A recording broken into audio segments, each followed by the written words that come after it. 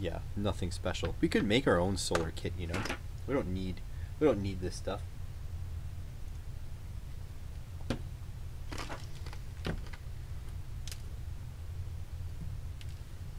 Watch this. Alright, so prototyping a solar kit.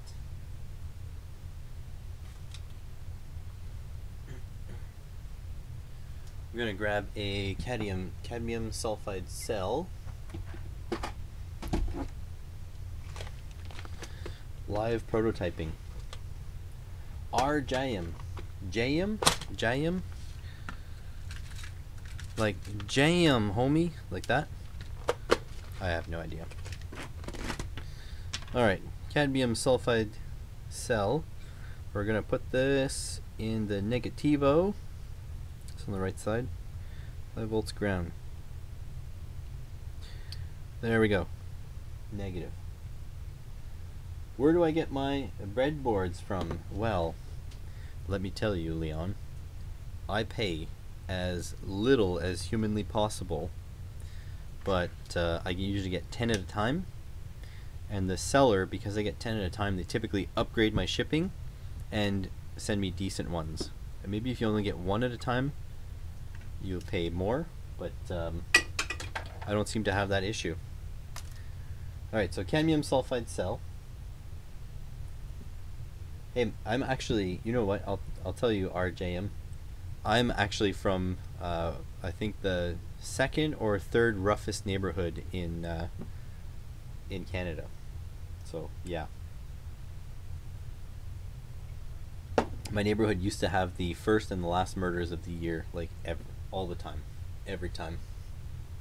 Okay, what did I want? I want some PNP transistor.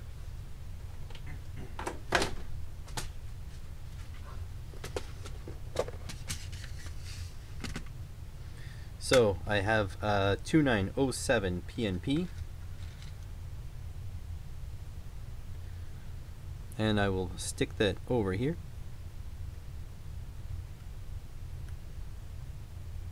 Hopefully my hard drive doesn't fill up, because I am recording this as I am streaming.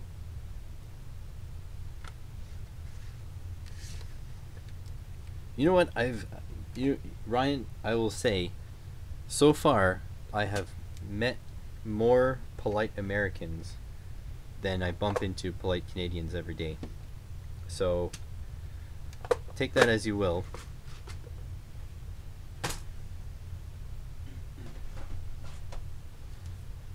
Got my Arduino ++ bin.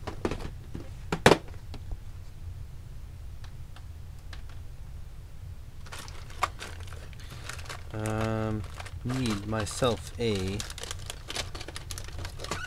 5-volt relay. What's this? 5-volt relay. Dunzo.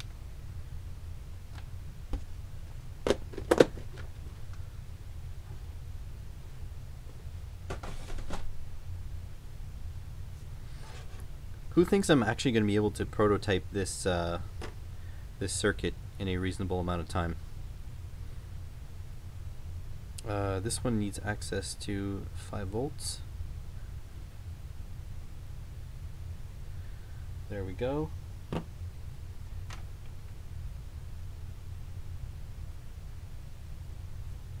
David B, thanks for the super chat. I appreciate it.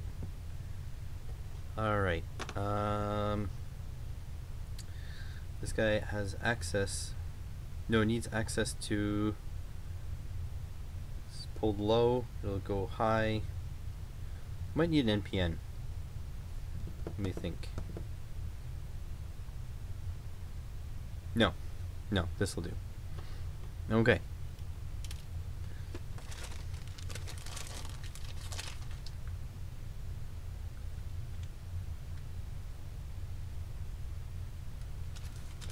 I can make you a schematic, I guess. I mean, I'm sort of in charge here, I suppose.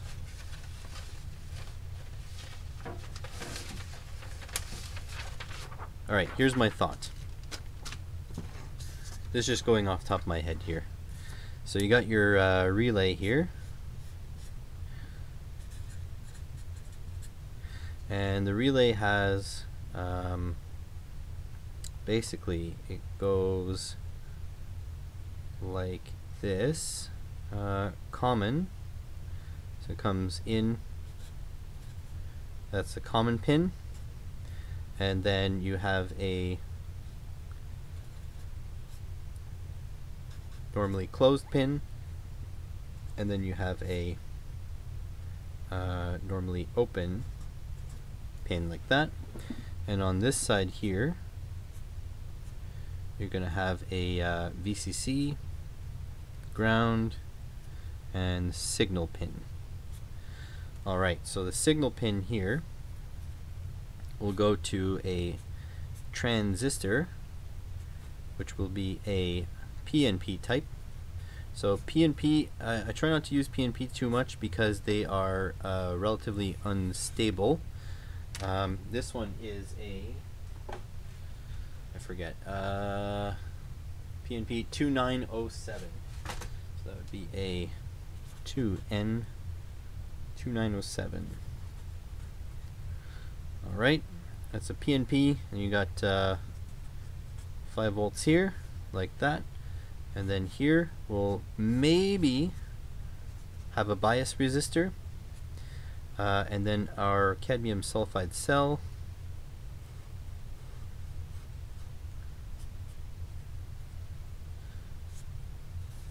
That's our CDS, and then this will be ground, like so. And then this guy here probably go to a resistor of unknown value to ground. And so basically our bias resistor here will set a certain bias. That'll be like our adjuster. Maybe that should be a pot, so maybe we'll go as a potentiometer.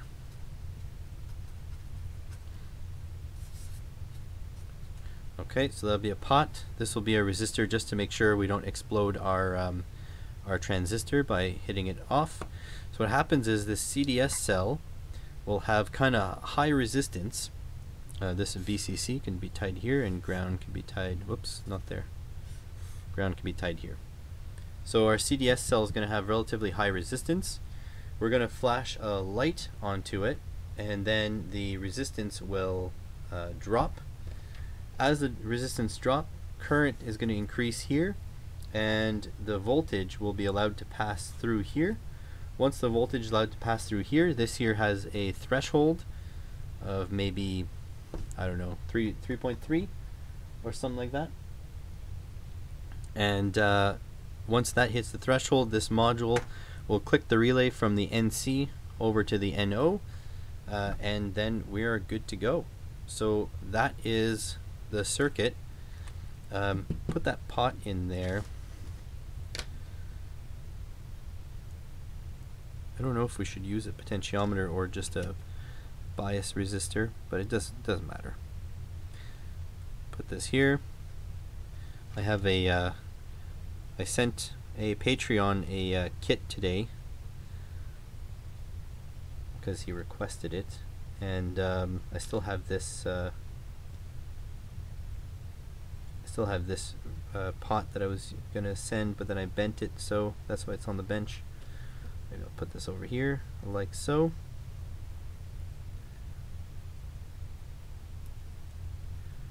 Oops. Jeez, my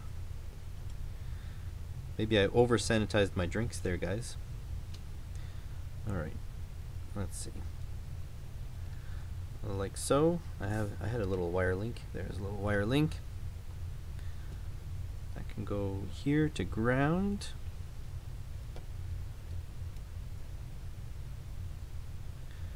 Alright, so that's the transistor side dealt with. So this will be our potentiometer over here that'll set the sensitivity of the CDS cell. And now we can just grab over here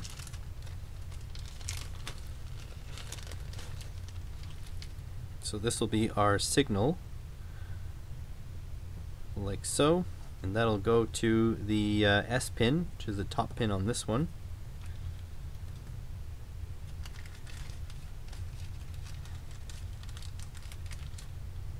Man, the Canadian dollar is crap. So David B sent $1.99. I assume that's US dollars, because the chat revenue, it says I made $2.80.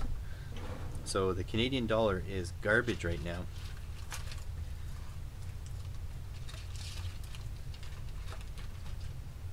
Which explains why everything on eBay is so friggin' expensive. Alright, we'll use this guy instead. Grab this, pop that onto the S, and then we'll grab positive and negative. We'll grab this gray and this burgundy, like so. Oh yeah, just pause and neg like that, and pop that on positive and negative like that. Alright, now we don't want this to turn on right away, so we're going to plug this in and make sure that our CDS cell is biased correctly. So this is actually on, so I need to rebias, I need to add resistance.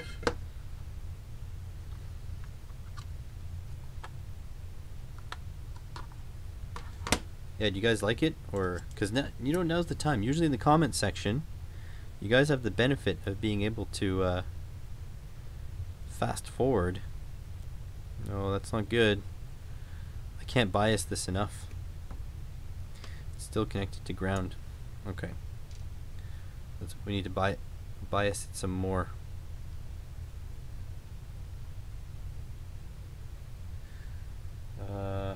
Collector max 600 milliamps. Yeah, we don't need.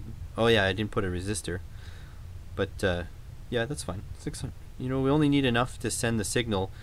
These things are actually self-contained. They have their own transistor and freewheeling diode on the inside, so I'm not too concerned about that. Yeah. So right now we're sending a voltage here. Is this going to ground? It is not. Okay, so let's put a resistor to ground. Let's put a 10K to ground, and we'll also try a 10K. I'll redraw the schematic with the actual. Alright, so we're going to put a 10K resistor to ground on the emitter pin. Okay, so now there's no way, you know, we're going to get milliamps to ground basically. That's good. Then we'll also use a 10K to bias the potentiometer, which will bias the CDS.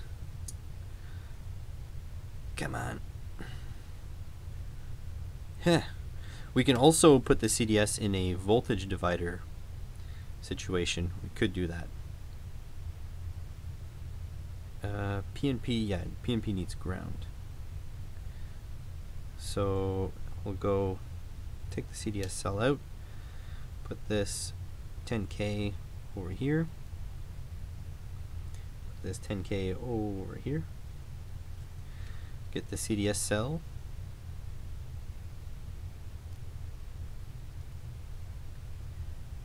and then we're going to put this potentiometer to bias. Maybe more up like that. And let's see. Get out! There we go.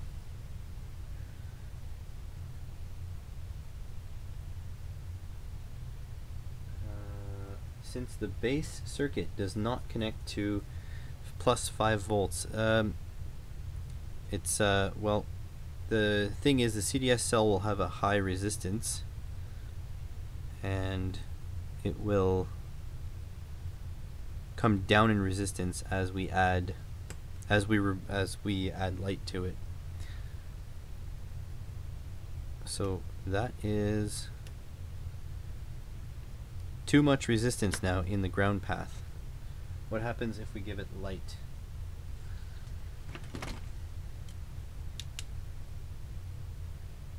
Nope, still not getting a on signal. 10K too much? Happens if we just ground that. Because a PNP transistor needs a ground to turn on. Get in there. Okay, so you see, 10K in series with the CDS cell is enough. But now we want a dividable voltage, or a adjustable resistance. Yeah, there we go. So again, this turns on. Okay. Looks like we're almost there. This is dim now. So if we add a little bit more resistance to this, we should be able to get it to turn off.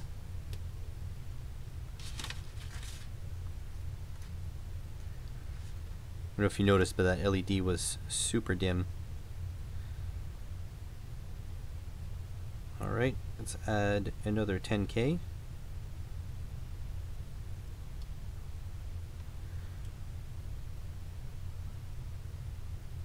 And our bias, our pot over here.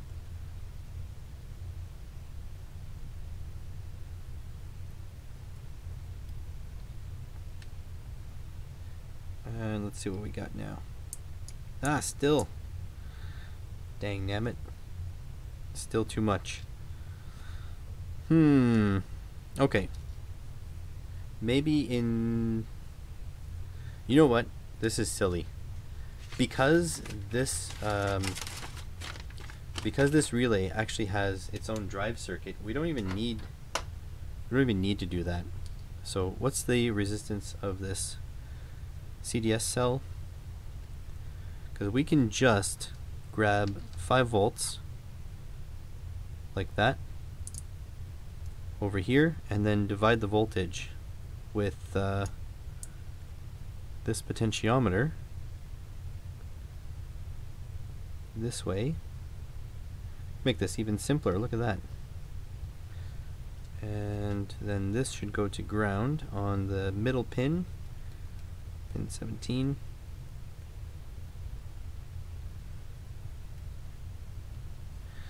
Alright, so now let's see what happens here. We need to check voltage on here.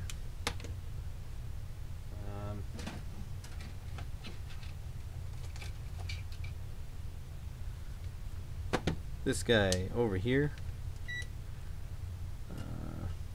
Do I have crop clips? I think I have some crop clips somewhere.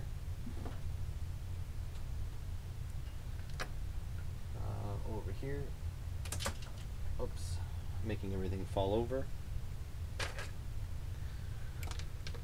Alright, so grab this, and then we need to poke inside here.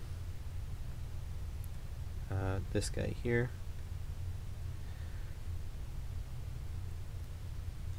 And then our negativo, like so.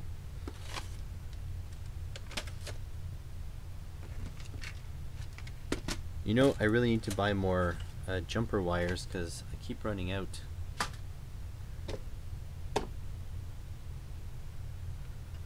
Oh, here they are. And our negativo. So let's see. What do we have? So we have 3.8 volts. When we turn this on, we have 5 volts. So what we need to do is to turn this until we have less than the turn on. Nope, the other way. There we go. So now this relay is off, right? So that little LED is not lit.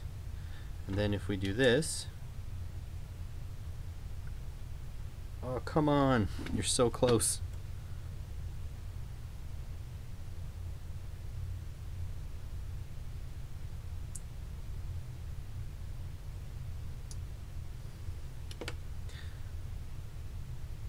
There we go.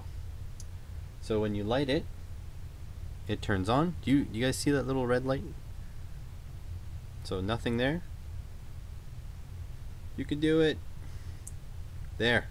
Red light's on, red light's off. There we go. So there you go, a solar relay, and I think this is the minimum viable components. You can actually do the math and put in a resistor instead of this pot, but this pot makes it adjustable. So this little circuit here, this board, takes care of the rest of that for you. And this thing is running out of juice there, but if I just, oh, almost, maybe if I bend it more this way. It's so close.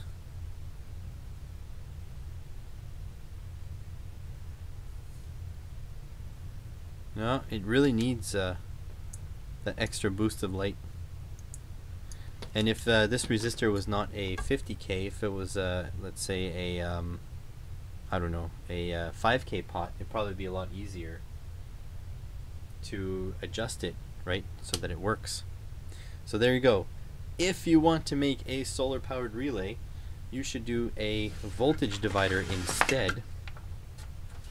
And the voltage divider circuit is actually far simpler than that, because all you really need to do is you have your plus 5 volts here. Am I in shot? Yeah. Okay, 5 volt rail. Then come down here, you have your CDS cell.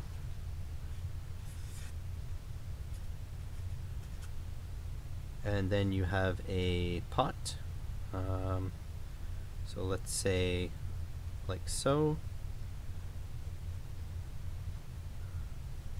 And this will just open in the air,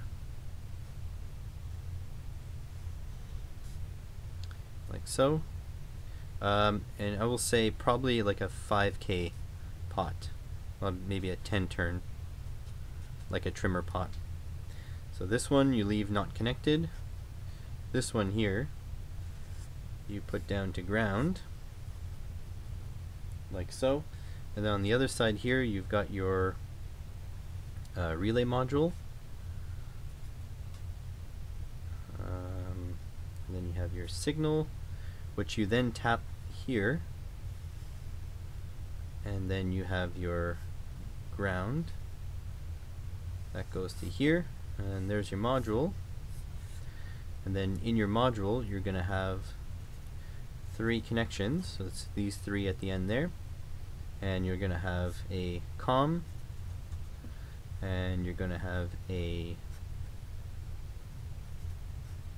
normally connected, and then you're going to have a normally open. And there you go. I think that's the minimum viable for this. That's not actually too bad.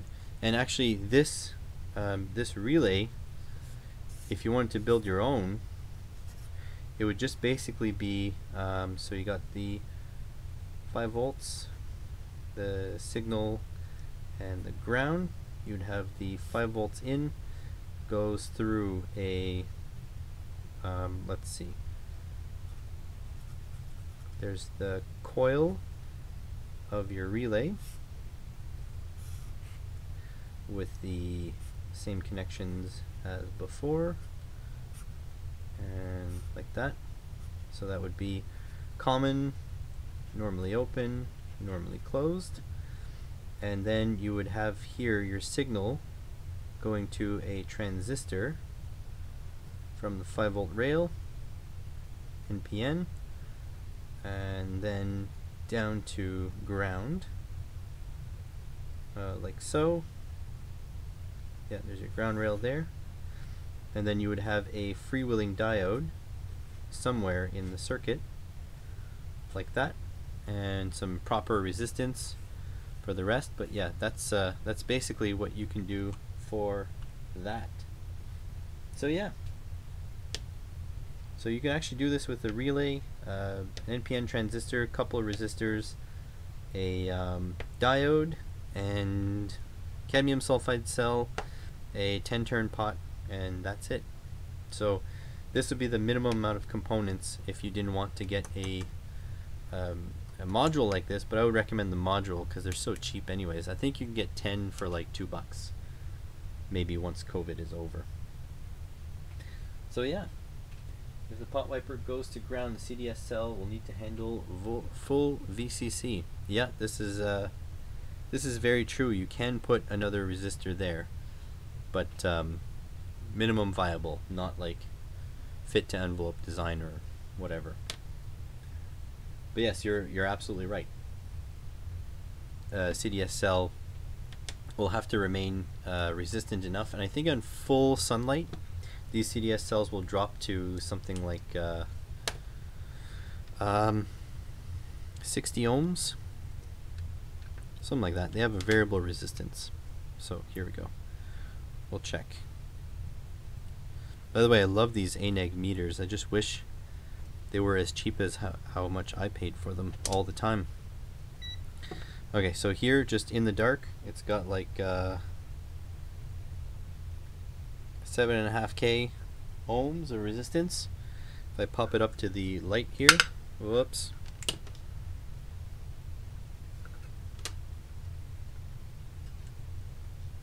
I got this this meter. I guess it was on clearance or something on Amazon. I don't know, some seller was trying to dump them maybe, but I paid $18 shipped for them, and I can't find them. That's Canadian, and I can't find them for anywhere less than like almost $30. So yeah, basically full sun, you're going down, yeah, maybe close to 60 ohms resistance. You got 77 ohms, and this thing is basically touching the light bulb on the side there. So yeah, on a 5-volt supply I think you'd be okay, but yeah, obviously you should put a resistor to protect it. I'm just, you know, I was just prototyping here. I think the Canadian dollar is 40%, so I think it's $1.40 for every American dollar. So don't really know how that works out. Let's see. USD to CAD. I mean CAD to USD. So it looks like 71 cents Canadian. I mean 71 cents American for every Canadian dollar. Oh my god, this new Windows update is terrible. So 18. Oh my god. Why are you so terrible? 18 times. What? Times 0.71. Yeah, $13. Damn, you're like pretty much right on the money. Will we etch the PCB? No, I don't think so. I don't have any etchant. I should maybe order some etchant, but I actually need to look at some tutorials on where to store ferric chloride for when it goes yeah, because I mean, look, this house is mine and my wife's, and neither my end of it or her end of it do I want to damage, you know what I mean? No, they didn't manage to mess up the calculator. They managed to mess up my start menu. It took me a long time to prune all the Windows 10 stuff out of the start menu, or sorry, the search bar now. And now the search bar is like massive. It's like, come on, I just need to type in it. I don't need you to pop open an entire window for me to search. Which I find interesting, though, that Windows 10 search feature is now like, that's the main. I don't even use start menu anymore. I just use the search for everything. No, I have not started working with the ESP32 cam. They are still sitting right here. I am excited to get started with this, but I am working on a tutorial on how to use the ESP8266, and so I'm gradually working my way up to working with these guys. Of course, once I have the 8266 working properly, I'm obviously going to upload some like some previously some programs that other people have made for these things. But yeah, it's the AN 8008. I think the 8009 is better, but I don't know. I have the 8008 and it's really nice. So yeah, no, I have not done the ESP32 cam. I've been well, we have our pool is leaking.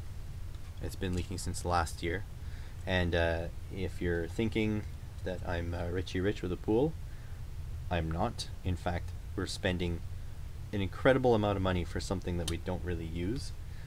But anyways, I went outside and I fiberglassed the pool today, so that was today's mission. So I've got stuff to do around the house. It sucks. I don't think you know.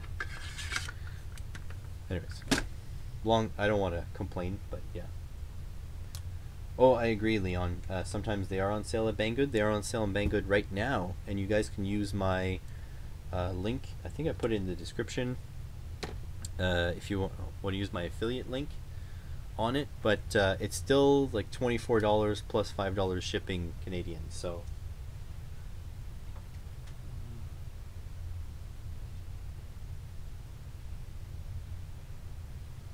I may have forgotten to put the affiliate link in the description, but I mean, you guys know where to find it. It's on like every video. I find it pretty cool. I've got like 2 or 3, I'm guessing, regular viewers who order from my affiliate link on Banggood. So every couple months I get like $3 or something. It's amazing. It's like free $3. Yeah, never ever buy a pool. Like honestly, when we bought this house, the pool we thought was a plus, but it doesn't matter because all the houses in our price range were trash except for this one. We had to move a little bit away from where we wanted to be to get this house. But yeah, I'll never buy a house with a pool ever again. I mean, unless you're looking to buy my house, and in which case, yeah, you definitely want a pool. But other than that, no.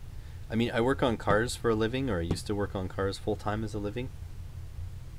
And they're built like garbage. I'll have to tell you, they're built down to a price. But that pales in comparison to how shitty pool equipment is built. It is built so poorly. We have an in-ground pool. If we had an above-ground pool, we would not have a pool anymore. The deal with an in-ground pool is that if you want to get rid of it, because it's so close to the house, it costs the same to fill it up than to rip out all of the components and put all brand new components in. So basically buying a new pool and removing an in-ground pool are the exact same cost. Because if you do it wrong, if you like abandon the pool incorrectly, you can actually create a sinkhole and it'll pull your foundation in. So yeah, we were told in no mincing of words that to refurbish this pool completely to its brand new state and to fill it up and forget that it ever existed are the same price.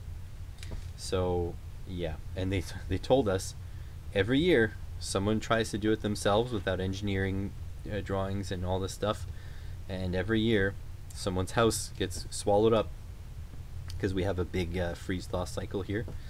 So someone's house gets swallowed up, and the insurance does not cover it because they don't cover stupidity. So yeah, we've got like a lot of money sunk into this house. We still owe a lot on it. I wouldn't want to have to pay back this mortgage while trying to build another house to replace the one that we screwed up. You know what I mean?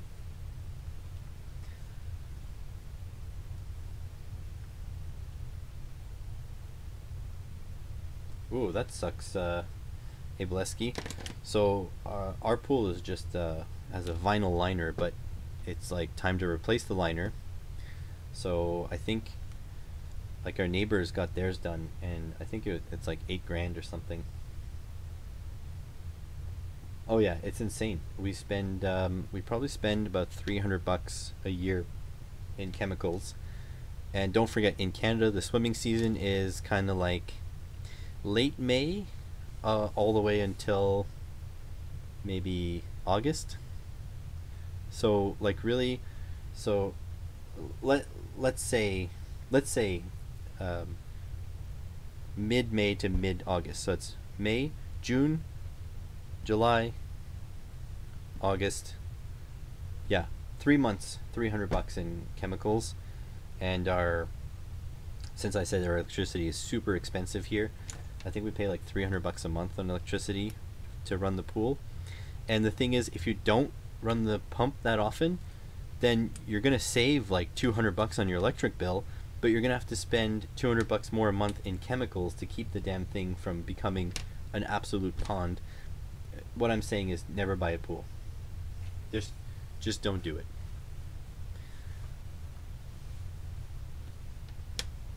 I wish I had sharks. At least then the pool would be interesting. I have two aquariums, which cost me a lot less, but probably gonna get rid of them because I'm supposed to be doing electronics projects around the aquariums, but I haven't gotten to it. I have a list. I have a Google Sheets with a bunch of project ideas. Which, by the way, if you guys as viewers want to suggest projects for real, you can either send me an email or put it in a comment section somewhere, and you can let me know what you want me to build. But anyways, I got a project list that's so huge, I don't really have time. Like, I don't have the energy to make this many videos. And in fact, the way I'm set up here, I can't really record all the time because I have a tenant who likes making a crap ton of noise, and so yeah, I can only film when that tenant is at work or sleeping, and it's very unpredictable. So yeah, enough first world problems though. I will take some questions from you guys. If you have questions that are bothering you, I will answer them, and once we're done answering questions, I'm going to probably edit some videos or maybe film some other ones. I really appreciate you guys stopping in for the live streams as well. I feel like more and more I'm not just talking to myself. And also I love feedback, so if you guys like this time slot, I'll do more at this time slot. Yeah, so we rent a room, but like to somebody. It's someone we know.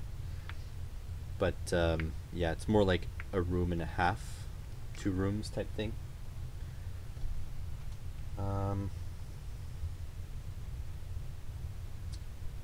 Do you make your own mini grabber and alligator leads? Yeah, so I don't know what you mean by this thing.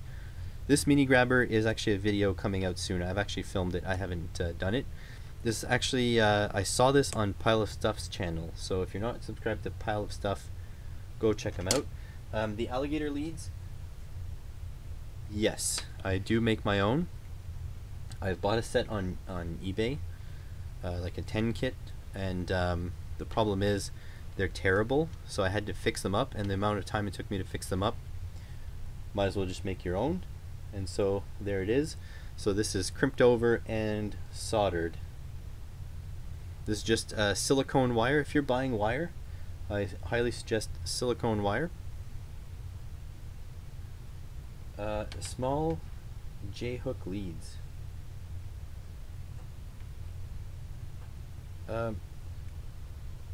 Yeah, I do have a video somewhere. Let me get back to you on that one, because I have like 200 videos. I have to go find which ones I have. The J-hook leads, I think you mean these guys. Get in there. I need to organize my leads, but these guys, and these guys I did not make myself. These guys I bought them pre-built like this from eBay. I got that little hooky, and they finish in a banana. Now I'll tell you something about banana plugs. Have a good one, Leon. You see these guys here? You see how they're a little cage? See that? They're a cage just freely rotating around a post. Do not buy these. Don't buy these if you're going to make your own leads. The problem is, if you look at this one I had to decommission. If you can see, there's solder there, and there's solder there for a reason. It's because the cage was too stiff on certain multimeters, and so you weren't making good connection. So I highly recommend, if you are getting leads or banana, these are called 4mm banana jacks, by the way, get this kind. You see how it's like a folded piece of steel? I don't know if you're able to tell, but it's literally, it just looks like a folded over piece of steel. So this is integral to the whole connector. So you do want this guy here instead of the cage type. These guys can handle a little bit less current, but I mean, you won't handle any current if you can't get a good connection. So yeah, I really recommend building your own. If you buy silicone wire, that's you don't actually, for I built these with a little bit thicker wire. I think this is 18, yeah, 18 gauge, but mostly you can use like 22 gauge. But if you buy wire that's intended for use on remote control cars, you get, like, look how flexible these leads are. So these are silicone leads. This one here is really thick though, 14. You don't need 14 gauge.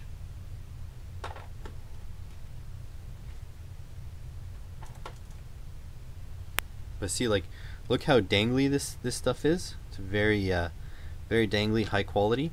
Look at this stuff. This is PVC. Look, you can't even make it do a loop. So this one's stiff. This one is like super floopy. See, look, it just does its own loop like that. This one here, it's like stiff and rigid. So you definitely want silicone wire.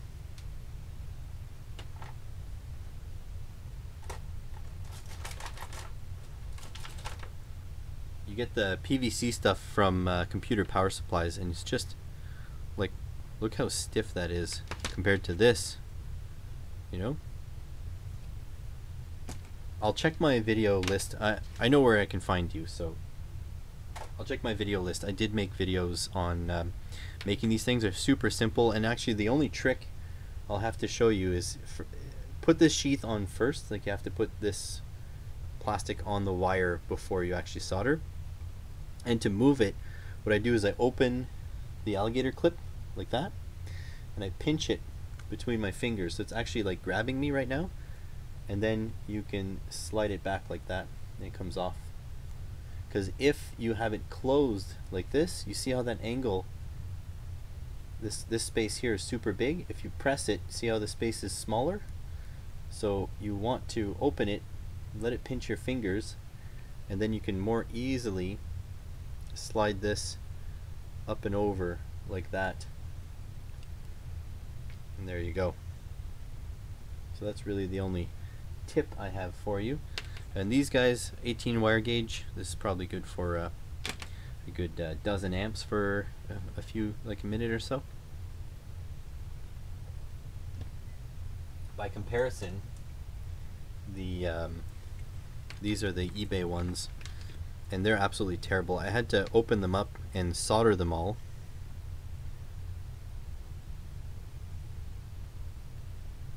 Just absolutely horrendous.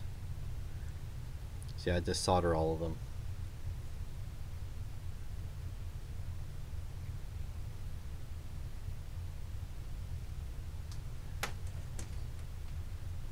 And so if we're out of questions, ooh, there we go, focus. If we are out of questions, I think I'm going to call it a day. And make sure to let me know in the comments if you enjoyed this time slot, or if you prefer the slightly later time slot.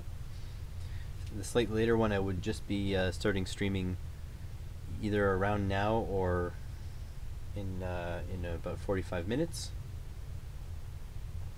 So thanks for joining me. I know it was a little bit of riff-raff, changing topics and whatever, but I'll probably split up those topics into different videos. Oh, that's alright, Chemical. If you want me to answer it on stream, I can wait too. It's not a big deal. It's not like I have anything to do. I'll just go edit or something.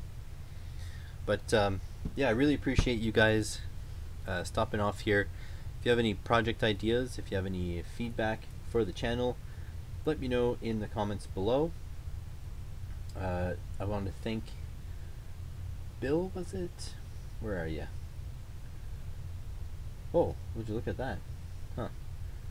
I didn't realize I can actually I can insert an ad. I'm not going to give you guys an advertisement. Don't worry about it. Yeah, David B. I want to thank you for being our only super chatter today. You didn't even put a message for me to repeat. You know, crazy.